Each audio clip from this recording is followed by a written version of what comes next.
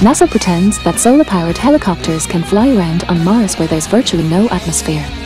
They will continue to waste unlimited amounts of money on this fake space mission, as they will claim to send 2 space helicopters to Mars that will be used to landscape the planet by moving rocks around the surface.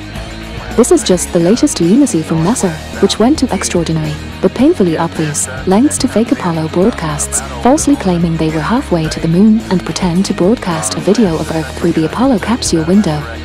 The same NASA that provides video documentary proof, straight out of their archives of their fakery. The same NASA that keeps an astonishing collection of videos and other content revealing the agency's decades-long fraud of Apollo missions and more.